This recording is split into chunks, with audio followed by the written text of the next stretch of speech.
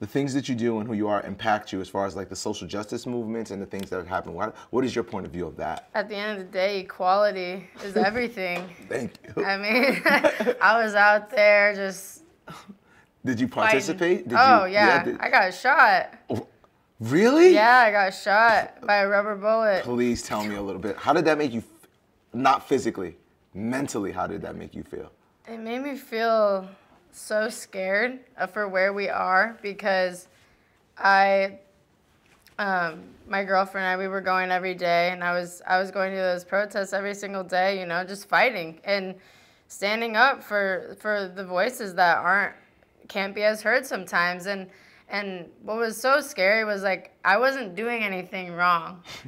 That was what was wild. I wasn't throwing things. I wasn't harassing anyone. I was just standing there saying Black Lives Matter, and poof, shot me.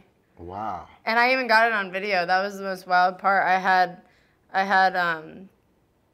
my phone out and I was recording the video, and I saw in the video the cop goes like this, and then he shot me.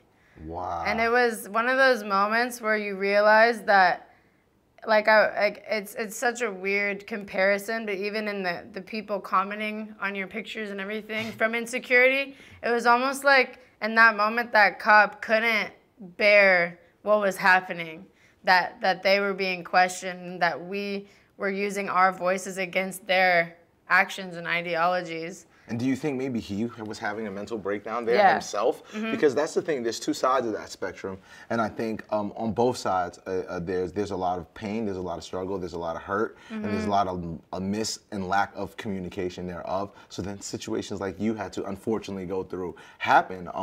And did you carry anything? Do you feel like there's any trauma left from that? Did it change you in any kind of way mentally? I don't know if I have figured that out yet, because it was so surreal, you know? It was just such a scary moment, and just realizing what happens to others every day that you don't even have to think about because of privilege, and that feeling is in itself is really, like, confusing to sit with, and it makes me feel sad. You know, and it makes me just want to keep fighting. I think more than anything, it's not going to make me back down and be like, oh no, now I'm scared. It's going to make me go even harder, because, like, at the end of the day, we're all fighting for each other, you know? Sink or swim, you said to me, do you see me falling?